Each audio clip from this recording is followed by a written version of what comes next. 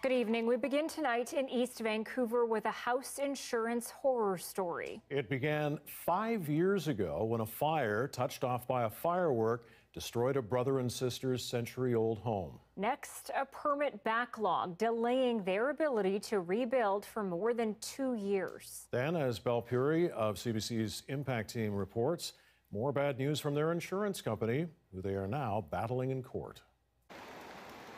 Siblings Patricia and Bruce Mitchell have decades of memories made in this house, but now it's tough for them to look at it. When flames roared through the duplex late one night just before Halloween a few years ago, Bruce Mitchell was trapped and had to be rescued from a balcony. The careless use of fireworks was likely the cause. I've got over the fire, I've got over losing everything, but now we want to get on with our lives. Nearly 5 years later, the two are stuck in a fight with their insurance company. The Mitchells wanted to rebuild. To that end, the 105-year-old house would have to be upgraded to meet modern-day bylaws. Those costs are not covered by insurance. In court documents, the Mitchells maintain Intact Insurance failed to communicate with them in a timely fashion exactly how much they'd have to pay over and above the insurance settlement. It started out at $100,000 on the Monday. It blossomed to $250 by the Wednesday. By the end of the week, it was over $500,000. The pair didn't have $500,000, so decided not to rebuild and to opt for a cash settlement instead. The Mitchells were shocked by what the insurance company told them next. It had already spent a big chunk of their money on assessing and securing the house over the years.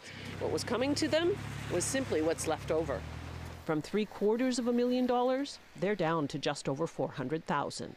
Intact Insurance says older homes can be complex and not everything is immediately apparent.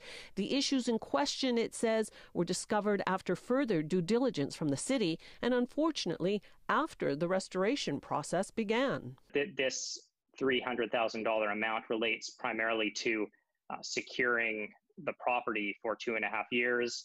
Some selective demolition and abatement, but the actual rebuild did not start. And my clients are being told that they're already $300,000 in the hole. Shortly after that news, the Mitchells sold the house. And on this day, a chance meeting with the new owner. Oh, that's ridiculous. That foundation is maximum $60,000.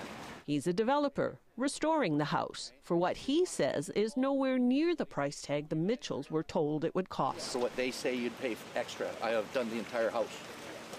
So it's not accurate. The matter is scheduled to go to trial next spring. In the meantime, Intact is now also not releasing the portion of money not in dispute. Now that's the hardest part. The home is being built just the way the Mitchells planned, except it's not their home anymore.